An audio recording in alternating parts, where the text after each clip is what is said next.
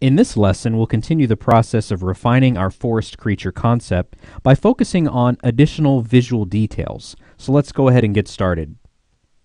Alright, so in the previous lesson, we were at a point where we're really happy with the placement and implementation of all of these different textures, and we started basically just making adjustments to our entire concept as a whole. So we made a merged copy, duplicated it, and we really just focused on our values, kind of tweaking our highlights, midtones, and shadows, just kind of going overall the entire piece here.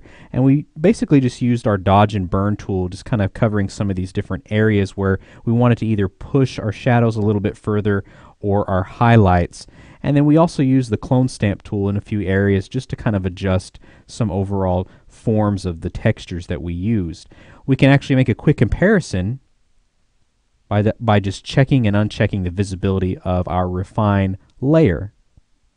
So in between lessons, I kind of continued on, just kind of going overall, just kind of tweaking some different areas where I felt like I could use more of a highlight or a stronger shadow. So what we want to do now is go ahead and make a new layer, and we're going to start focusing on just some smaller additional little visual details. And I'm going to start by focusing on adding some additional texture just kind of in some areas that I feel like maybe could use a little bit more. Some of these shadowed areas, kind of like right here where we kind of painted in those silhouettes of hanging moss, and some of these shadowed areas right here where we have these pieces of bark just kind of poking out. So I'm going to go ahead and grab my healing brush tool. Alright, and I'm going to make sure up in my control panel it's set to all layers, so just right here where you have some different layer options. Okay, and I'm just going to right click and size up my brush here in this little dialog box for our healing brush tool, and of course making sure we're still on that new layer that we created. Alright, so let's go ahead and kind of come over here, and I may want to sample just from this area right here. We're going to work in some additional bark. Now what's great about the healing brush tool is it matches contrast and value, and we can kind of see that implemented as we start to work in some of that texture. Now that still feels a little bit strong, so we can always lower our opacity down just a little bit, so a little bit more than halfway. So just kind of working in some little bit of additional texture. We are going to have some reflected light, giving us just a little bit more detail. So again, that's kind of what we're focusing on in this lesson, is just some additional visual details that we want to kind of refine even further. So I'm just kind of pulling from this texture that we already have laid in here, and just kind of pulling some of that into those shadow areas.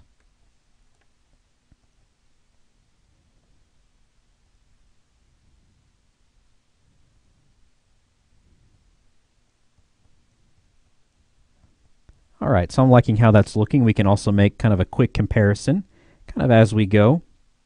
Very nice. And I'm just going to kind of continue moving on around here. We may want to pull a little bit more texture into that shadow of the cheek. And again, we can see the difference between the healing brush tool and the clone stamp. The clone stamp basically directly copies what we have, whereas the healing brush tool sets that texture into a given area, and it matches the contrast and value as we weave that texture in.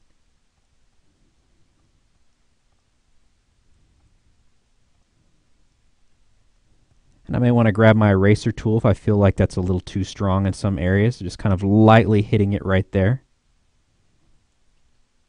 So even with the lowered opacity, I may still want to use my eraser tool.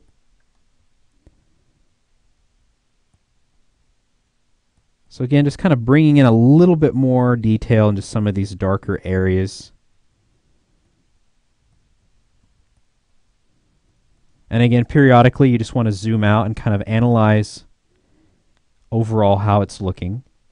Let's kind of focus on these silhouetted areas where we got kind of this hanging moss. We used, again, that custom brush to kind of help us get that nice silhouette using that custom leaf brush. So what we're going to go ahead and do is I'm just going to sample from some of this information up in here and kind of work some of that into that silhouette.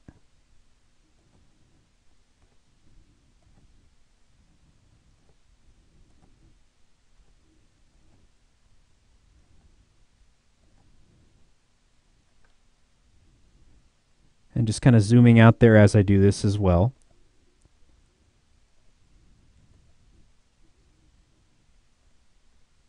This way it doesn't feel entirely flat.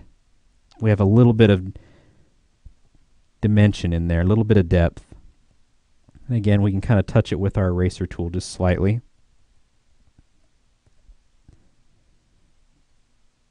Let's go ahead and kind of focus on this opposing side over here.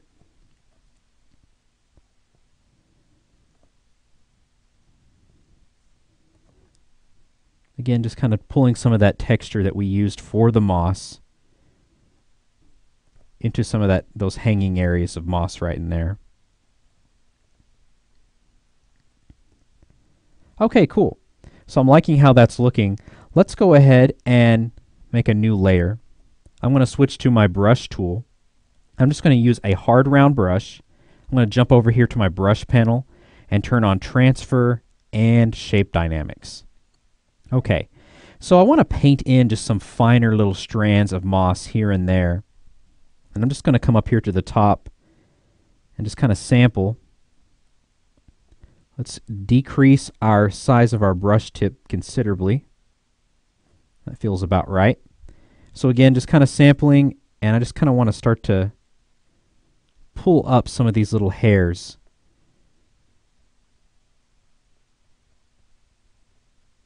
Some of these little individual pieces or strands of moss from that fine moss.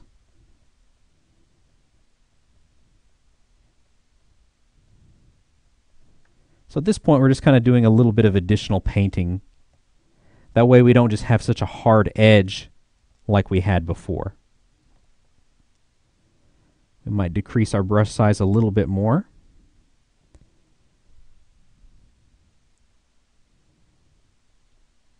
I'm just kind of coming around over here on this side. Just bringing up some additional little bitty faint hairs of moss. And what I'd like to do is kind of come over here and really start to work that in on some of these different areas over here where we have the moss kind of coming down into his little goatee beard of moss. Almost like he has kind of like some faint stubble.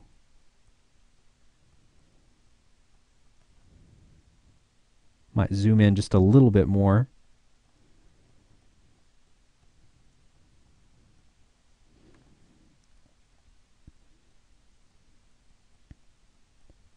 So really in creating a concept like this, again, I want to reiterate that the textures, they're not going to do every single thing for you. It's really how you weave them in, whether you're using blend modes or just getting in there and combining a little bit of painting. So that's kind of what I'm doing now, just kind of painting some additional little visual elements to start to weave a lot of these textures that we've blocked in.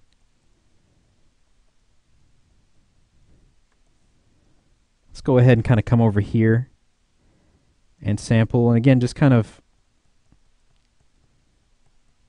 working in some additional little strands in any areas where we feel like the moss is just a little bit hard edged.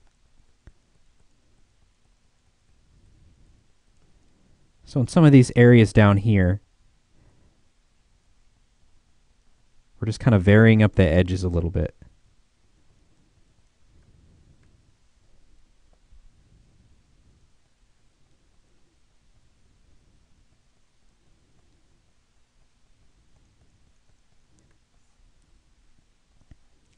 Okay, cool. So I'm kind of liking how that's looking. We may jump over here to his far right side, and again, just kind of more of the same thing.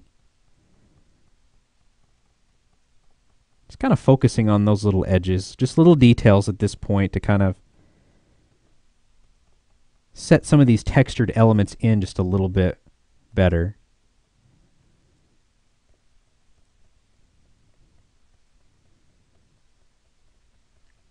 So again, it's kind of just stuff like this. It helps kind of start to weave some of these elements in together.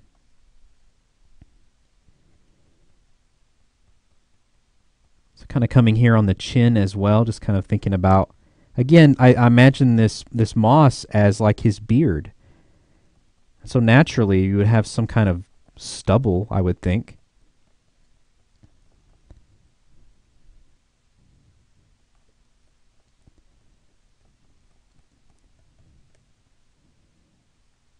Okay, cool. All right, let's go ahead and kind of change gears again. As I mentioned in the previous lesson, I really wanted to focus on this mouth. The mouth is going to be a key focal point of our concept here. I mean, he's definitely got a major facial expression going on, just opening up that mouth. So I'd like to maybe add in some drool or some spit kind of hanging down. I think that would look really cool. So let's go ahead and just make another layer, all right? And I'm going to go ahead and just switch to white here. And we'll again do a hard round brush. This time I just want transfer, all right?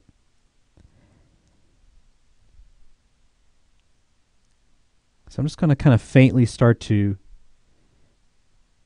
think about some drool coming down, just lightly applying some pressure.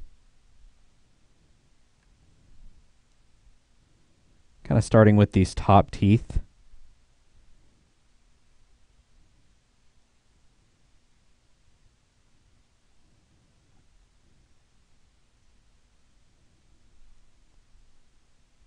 So again, try to think about storytelling elements that you can bring into your concept that will really push the character.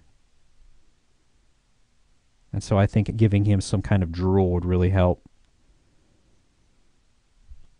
And this kind of adds to just his overall kind of aggressive nature.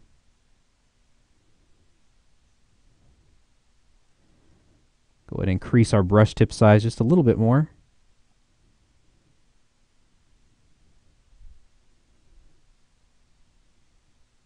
I'm just kind of highlighting just some specific little areas. I don't want to get too carried away with the overall intensity of the drool. I want it to be kind of subtle, slightly subtle. That's why I'm kind of starting off just very faint. It's like I want there to be a little bit of transparency to it all. We could even kind of hit some areas just with our eraser. Okay, awesome. I'm really liking how this is looking. Again, let's go ahead and just make some quick comparisons, just see what all we've done just in the past couple of lessons. We've made quite the change. So I think we're at a point now where we'd really like to start blocking in some color. And so that's what we're going to focus on in the next lesson. In between lessons, I'll kind of continue making some final little refinements, just kind of painting in a few little additional elements, and maybe adjusting some textures in some of these darker areas as I see fit. But we'll see you in the next lesson where we start blocking in color on this entire grayscale image of our fantasy forest creature concept. So stick around and we'll see you then.